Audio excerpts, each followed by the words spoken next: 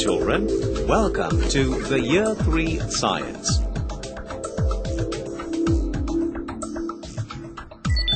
Welcome to the lesson Spring. This lesson has been designed for a 30 minutes lesson period. This lesson comprises of 5 segments. Looking around us. Our science lab. Mr. SPI will tell you about song. And what have we learned today? This video is designed with fun with science in mind. You will have a fun time watching the segment and enhancing your knowledge on the concepts you have learned in school. In segment Looking Around Us, we will learn what spring is and where can you find a spring and uses of the spring. In segment Our Science Lab, we will learn that how to make your own spring. Carry out the FAIR test to find out different spring stretch to different length. In segment Mr. SPI will tell you about, we will learn that springs are used in many of the things and different kinds of spring are used for different purposes. In segment Songs, we will have a fun time singing a song about spring. In segment What Have We Learned Today, we will see the important points from these lessons.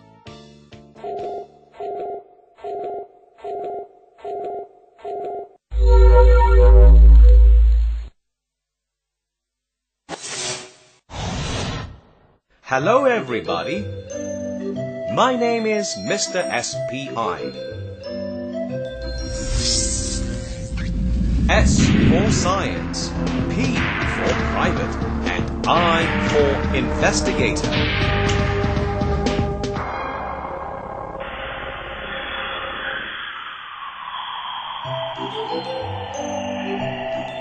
Today, I am your host.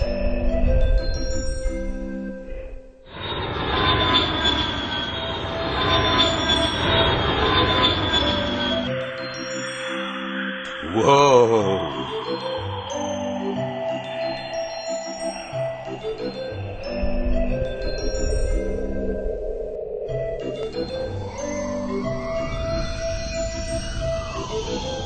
Welcome to the Science Zone.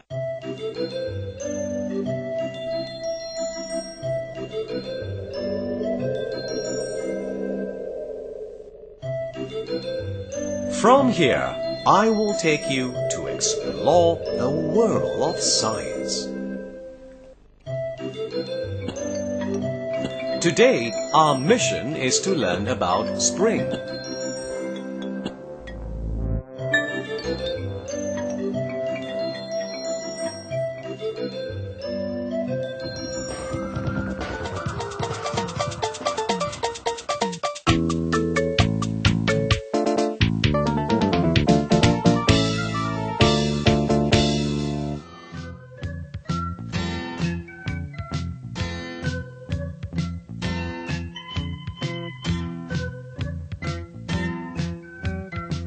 Many things around us have springs in them.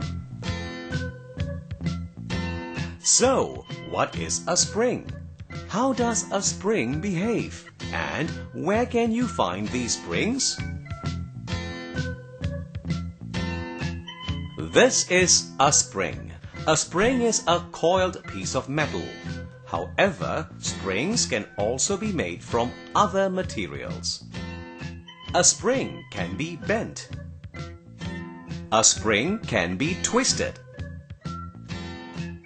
A spring can be stretched and a spring can be squeezed.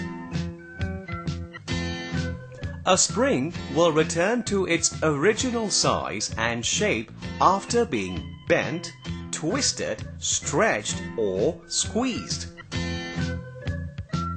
Springs are used in many things that we see and use every day. These are some of those things. An umbrella opens up easily because there is a spring in it. A spring connects a battery to the bulb. The cutter opens up easily with the help of a spring. The spring in a hair clip helps to hold your hair in place. A spring is used in a ballpoint pen. It helps the ink container to pop in and out. You can also find a spring in a stapler. Its job is to keep the staples in place. How does this cradle move? Well, it needs a very strong spring.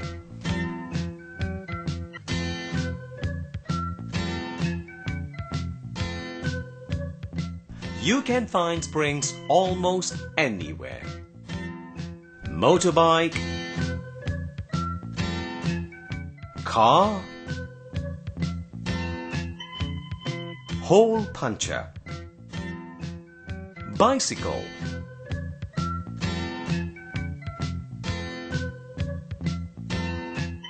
playground.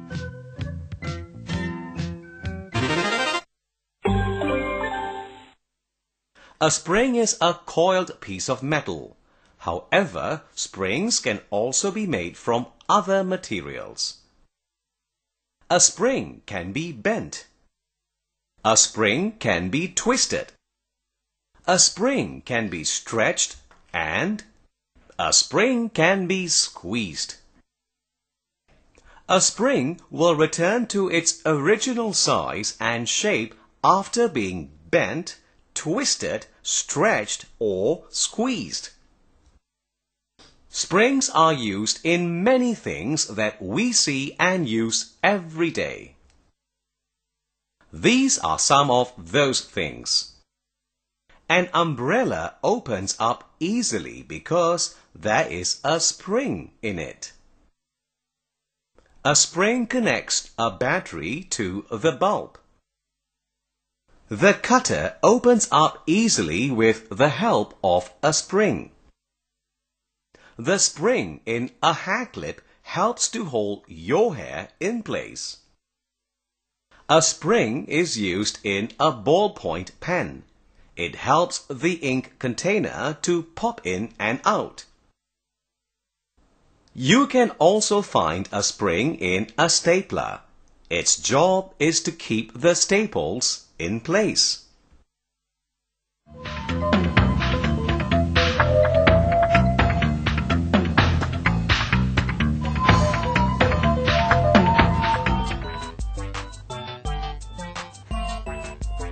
Hello friends, today we are going to learn more about spring.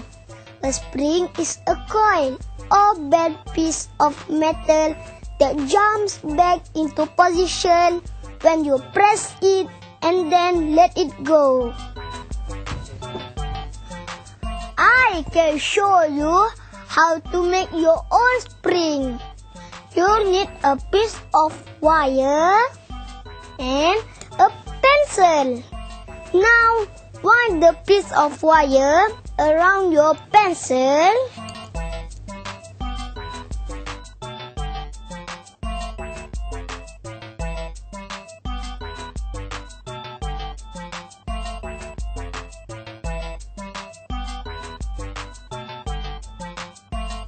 Ta-da! You have a spring. But be careful with the sharp ends of the spring. One more thing, different spring stretch to different lengths. Some stretch more than other springs. Let's do an experiment to find it out. Here are two springs of different lengths.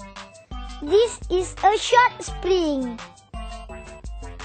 And this is a long spring. Now, I am going to hang the same amount of weight on both springs.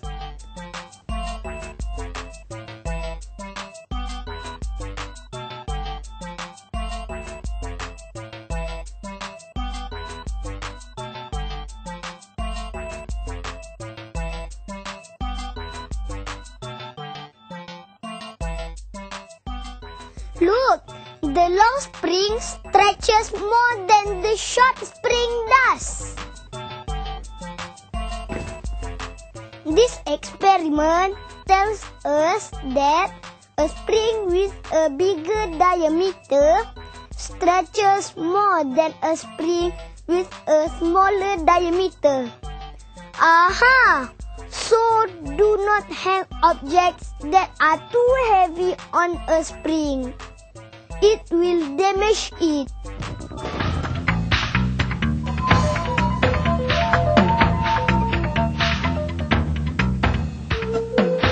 Spring? Springs are used in many of the things we see around us every day. Some springs are short and some are long. Some springs have bigger diameters than others. And springs can also be thick or thin. These springs support our bodies when we sleep. Actually, there are hundreds of little springs inside a mattress. Their job is to make us comfortable. Look at this sofa. It has springs in it too. The small springs in the sofa help to support us when we sit. That's why sofas are so comfortable. Can you name other objects that have springs in them to make people feel comfortable? See you soon!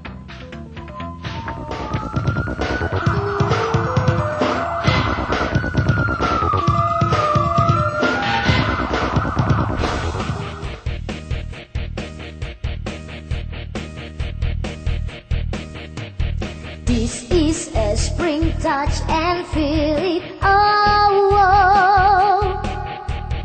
it's so useful, this coil piece of metal. This is a spring, touch and feel it. Oh, it's so useful, this coil piece of metal. Bend it, twist it, stretch it, squeeze it. It's so wonderful, this coil piece of metal. Bend it, twist it, stretch it, squeeze it. It's so wonderful, this coil piece of metal. Long spring stretches more, short spring stretches less. It can do many things, use it to your best. Long spring stretches more, short spring stretches less. It can do many things, use it to your best.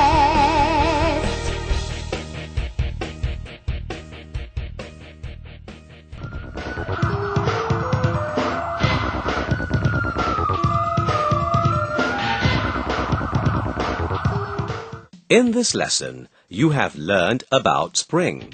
Springs come in different diameters. Springs come in different lengths.